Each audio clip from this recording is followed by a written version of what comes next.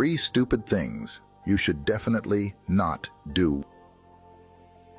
1. Don't spend money you don't have. Living beyond your means might feel good in the short term, but it can lead to serious financial trouble. Avoid racking up debt by sticking to a budget and saving for the things you want. 2. Don't compare yourself to others.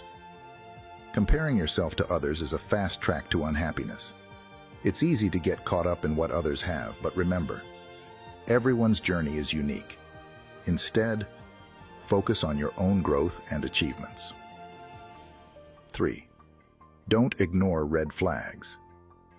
Whether it's in relationships, at work, or with your health, ignoring red flags can lead to bigger problems down the line.